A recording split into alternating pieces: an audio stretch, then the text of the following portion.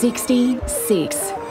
The minutes we manifest on a global scale to move. Walking, cycling, driving, flying, ferrying, training.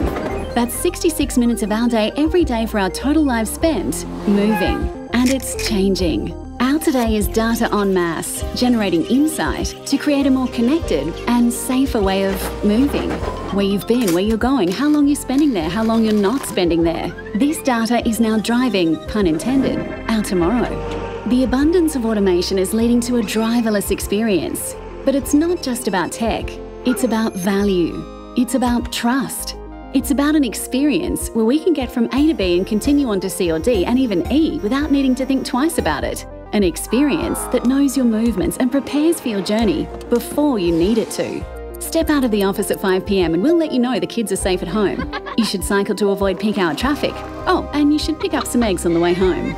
Timetables and tap on and tap off will become a forgotten concept. Much like that moment where your older sister was on the landline for hours but you wanted to get on the internet. There are no what ifs. We're using these insights to design our future right now. Knowing that you and your loved ones are being looked after throughout all their journeys, from premiering their L plate to getting home real late.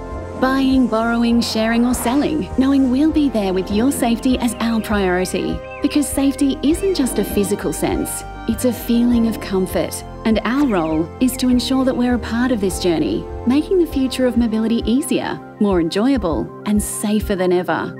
Because we're building our tomorrow, today.